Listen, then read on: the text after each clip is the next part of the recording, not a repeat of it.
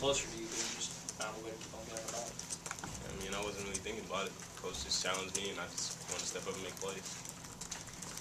Andy said that in the huddle a little bit before that there was, he challenged the guys, and you were really the only guy that said, I want the ball, I want to do this. Was that a little weird, or how did that conversation go?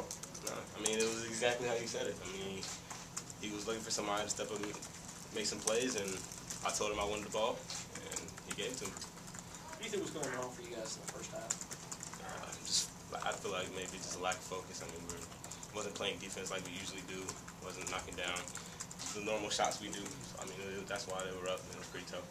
You guys got up a couple of times in the second half and weren't really able to pull away. I guess, how good was Mississippi State playing it, kind of fighting against you guys? Yeah, well, I mean, they're at home, so every time you play a rival team, they're at home. Of course, they're gonna come in and be up for the game, knock down more shots, but we just had to try to do it. Ole Miss hasn't traditionally had a lot of success here, but you haven't been through that before, a newcomer. I mean, did you care about that? Did you guys talk about that during the week? I mean, how did you approach that? Well, I mean, I'm new here, so to me, it doesn't really mean much anything. I just want to win. You know what I'm saying? How important is this win, Stefan, in realms of obviously NCAA tournament hopes? Oh, it's very important. I mean, we need them all. We're gonna take everyone we can get.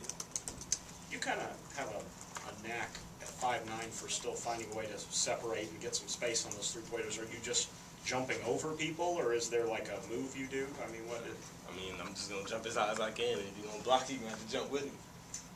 Stefan, Andy talks about Tennessee running a different kind of offense and needing a big practice day tomorrow. Is that common on a quick turn to have to focus and really concentrate on the workout the day after?